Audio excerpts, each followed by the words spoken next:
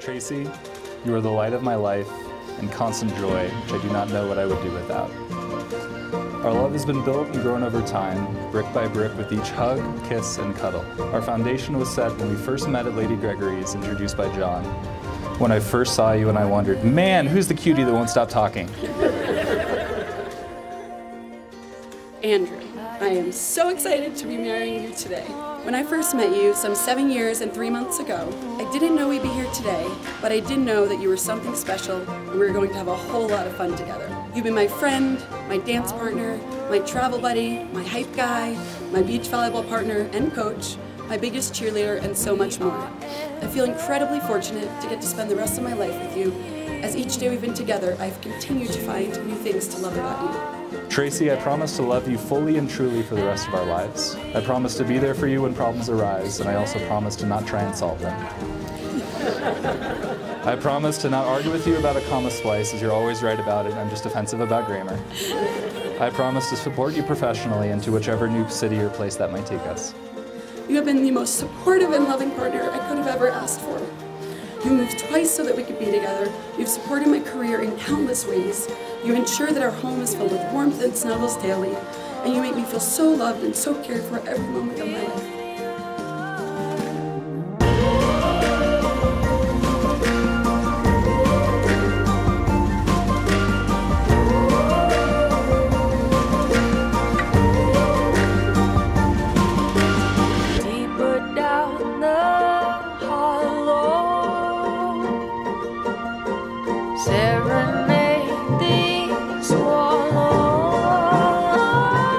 I promise to take pleasure in every day, whether it be traveling to an exotic location or doing the groceries, as it's a day I get to spend with you. I promise to always go dancing with you and spin you when we're walking down the street. I promise to give you foot and shoulder rubs after a long day or week. I promise to not groan when you want to take a photo, or even 10 photos, but I draw the line at 20 photos. It's too many photos. And most of all, I promise to be by your side wherever life may take us.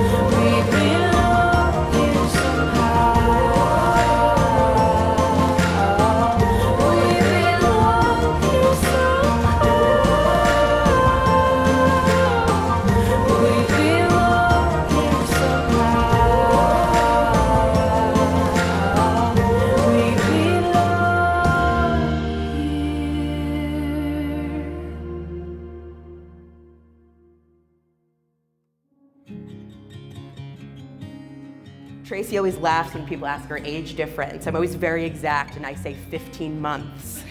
What the 15 months or 1 year means is that I don't have memories of life without Tracy. All of my earliest memories are of me sitting beside her, sitting on the stoop in the summer outside of our Stadium Avenue apartment, waiting for the ice cream truck to come, sitting in front of the radiator in our bedroom in the winter, picking the sock lint out from between each other's toes. Because when you're 15 months apart, boundaries are sometimes pretty fluid.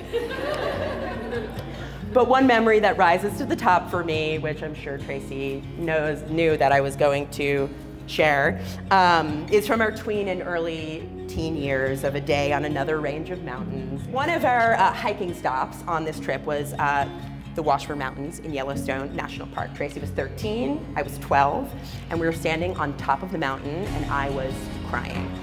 And I was crying because I really had to go to the bathroom. And I was on the top of the mountain. And I'll say I did not have to pee. So I was at that age where like body positivity wasn't in my vocabulary, and the idea of exposing myself to people in the woods was like completely unthinkable. So I just absolutely refused to go to the bathroom on the top of this mountain, and I knew the hike back down would be hours, and I couldn't possibly do it. I was in so much pain. We had come up. I knew what going down was gonna be like. And Tracy, you know, she made a critical game time decision. She decided the only thing to do was to run down the mountain so I could get to the porta potty as quickly as possible. And she was going to run down the mountain with me. And she did. She ran with me the whole way down the mountain just so I could get there faster. And some of you have heard this story before, and I share it again today because it's so illustrative to me of the person that Tracy is. Who she's been to me in my life is difficult to convey in this toast, and if I tried, I would melt into a puddle of tears. And that's what Andrew does best. He lifts people up. He's the person I call to share my highest highs, the person I call to help lift me up from my low points. And he fills the lives of people around him with joy and with fire. And as soon as I met Tracy, I realized that she was the exact same.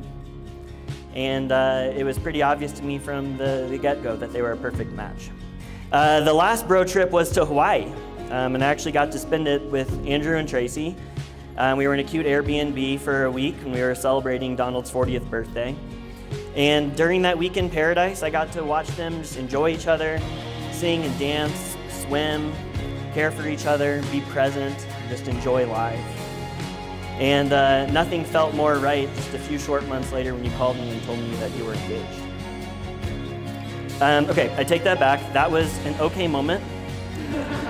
Nothing felt more right than when you sent me a picture of you two wearing matching bro tanks at a beach volleyball tournament with a giraffe on the front. And I thought, okay, all right. I remember the first time I saw Andrew's face was when Tracy and I were spending the weekend out at my family's house. We were in the basement. I don't know if you remember this, Tracy. And Andrew had recorded himself singing and playing the Bob Dylan song, I Want You, on acoustic guitar for Tracy. I'm sorry, Andrew, I had to. Yeah. And he had sent it over text. And we were in the basement and Tracy was playing it over and over again. And it was so incredibly sweet, and I'll never forget the sheer delight on Tracy's face as she played it, and there was a sparkle in her eye that I have not seen fade in the past 7 years. And I see the same sparkle in you, Andrew, when you look at Tracy. And I have to say, Andrew, my brother, I love you for loving my sister so well. To dear Tracy and Andrew, my fondest wishes for you is that as you walk together and run up and down your mountains, that you can always turn to each other for comfort and joy in moments when the world gets hard, that you're a source of strength for each other, alongside each other, and that you know we, the people, your people, are here, grounding you in our love and community as you thrive together in your journey ahead. We love you. Congratulations.